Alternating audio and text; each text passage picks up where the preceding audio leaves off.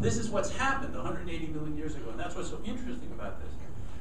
180 million years ago, the Earth was stretching because it was growing. Okay, so the crust was stretching. So what happens when something stretches? Well, it breaks and kind of spreads, sort of like the moon, sort of like the mares on the moon. Mares on the moon are stretch marks? Jesus, no kidding. What about on Mars? Yeah, the same thing too. You know, all those wide flat areas, same thing. Actually, on all moons and all planets, except the gas giants. So if that happens, then the crust is spreading, pulling apart and spreading. So in places it pops apart and spreads. It doesn't really pop apart very fast. But if what happens is that crust becomes thicker and thicker over time, okay, and goes from this to this, okay, at a certain point, if the aggressive growth, and let me say this, Earth grows exponentially. Earth grows exponentially. If you go on the internet, you can find this crustal age map, and you can see the exponential growth of it. You can see that red area, that's the last, like, 30 million years. You see that little area, that little bluish area? That's 190 million years ago. That little triangle inside the triangle is what the Earth grew in 190 million years ago. The red is what it grew in the last 10 million years. That red equals the surface area of Africa. That's how much it grew in the last 10 million years. Surface area of Africa. Not my information. National Geographic survey, whatever the hell. They did this map. It has nothing to do with me. I just made it a little bit better by making it more graphic. So it grows exponentially. If it grows exponentially, it can't hold on to its stretching. So what happens is cracks open. Cracks open began 180, 190 million years ago. Actually in the Mediterranean before that, but 180, 190 million years ago. And that's what North America and Africa represent, that break apart, and the Pacific, that purple thing. It starts pulling apart. As it pulls apart, it relieves the tension of the crust. Now you have pieces. Those pieces are no longer pulling on one another. They're free.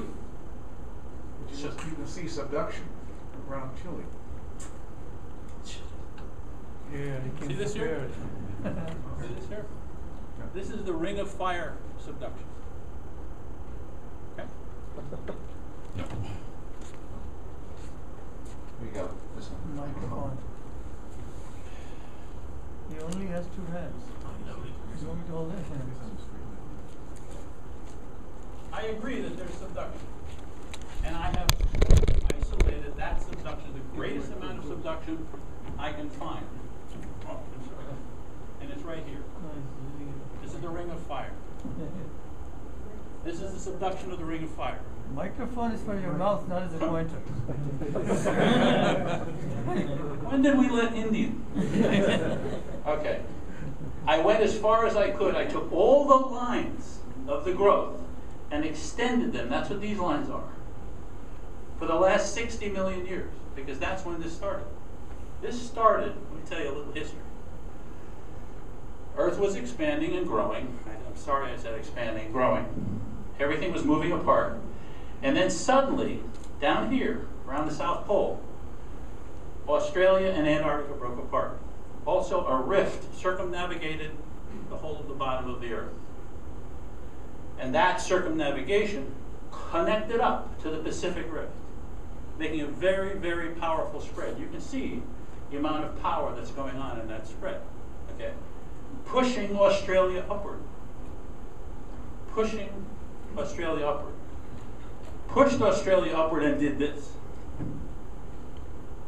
See these? You know what that is? Shattered oceanic plate. See it anywhere else on Earth? Shattered it. Broke it into gigantic pieces. This being pushed up shattered this into pieces that overlapped and went beyond each other, giving purchase to the subduction of this material going under. Because that's the only way you can do it. You got 10-mile slabs that are like this. If you're going to push one under the other, you have to release the pressure on one side. That's this. This began the ring of fire. These things are here. I'm not making these up. This is where the ring of fire is. This is the shattered plate. This is the spread that created this. This is where the subduction happens. This is the oldest plate on Earth, oldest oceanic plate on Earth. All of it, if you're a tracker in the woods, you can see things by looking at how things happened and what their ages are. You can look at the ages of these. This is new spreading plate. This is an old spreading plate. You would think it'd be old spreading plate, but it's not. It's new, off the coast of Asia. 30, 40 million years old, 20 million years old, 20. This is 10, 20, 30 million years old. You know it from here. This is all new plate. So it's thin. So when this pushed this up in the last 60 million years, this shattered. And then we have subduction for 60 million years. Not over here. Nothing like that's happening here. This is pushing very hard. That's probably why we have the Andes. Because if something can't recurve easily, and there's a lot of pressure on it, then you have buckling. Well, I could be wrong, but some people can study this. I'll use this one. Okay. All I'm doing is analyzing. Now, I've said this to you fast, but if you study this, everything that I just told you is true. You do it slowly. The thing about everything that I say, and this is the thing that perhaps is disturbing to a lot of people that I talk to, is I really don't talk about theories. I don't like theories. I think they're made by men. These are facts. These are facts. Now, what I've done here is I've differentiated them. I've put numbers on it so you can see exactly what they are. But that's what they are. That story is as clear as a bell. Anybody else? Yes. I was saying. We're just barely getting started. I was going to precede my question by just a little comment. I live in Washington State, Yes. and they tell us that that there's a Sliding. subduction zone right there, but this is all new material, That's right. and it's kind of like, okay, Where? I mean, you know, and then they try and say, well, it's way underneath the continent, and it's kind of like, well, can you see it? But anyway, what I was going to ask Sure. about. Let me just say something before you ask. Yeah. So, I read a very good geological study that pointed out, it sort of got kind of covered up. I don't know why these things get covered up if they don't seem to agree with common theory. But they discovered, all right, I'm just saying, there was a great report that matched the lower part of Alaska, the tectonic layers of lower Alaska to California.